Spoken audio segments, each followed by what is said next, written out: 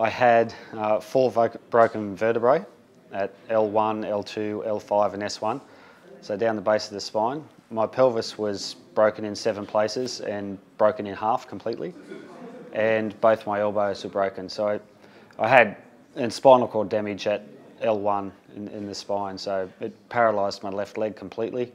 My right leg, I have about 90% strength, some loss of feeling, but I can feel most of my right leg.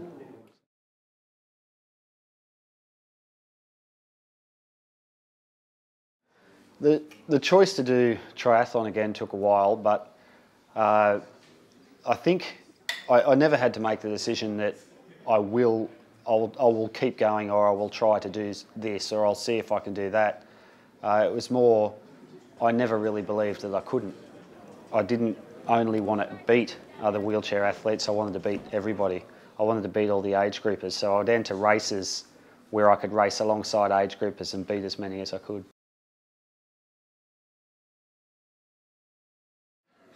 Once I got the taste of it, I just wanted to keep going. So I won my first World Championships in '09, and then, yeah, once you get a taste of something, you just want more.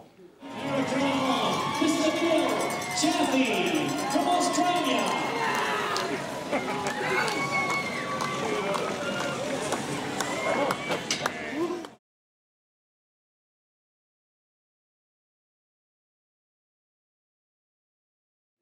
I just thought, this just has to be mine.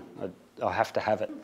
And you know, the 5 World Championships is something that I'm really, really proud of, but the Paralympic gold would be not a level step up, but a greater step up from that. It's something I'm really putting a lot of focus on. Oh look, I just love the competition, and it's when I first got into the sport, it was the buzz, the adrenaline of the racing, the excitement of the competition, win, lose or draw. When I didn't win, it was that push to try and win.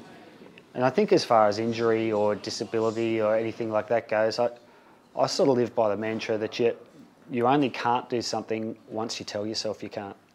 It's give up point. When you say you can't do it, well, that's it. And you're the only one that can say that to yourself. I can understand how athletes, when they come on television and they retire and they get a tear in their eye because they're retiring, it's something you become so attached to, and the more you get, the more you want.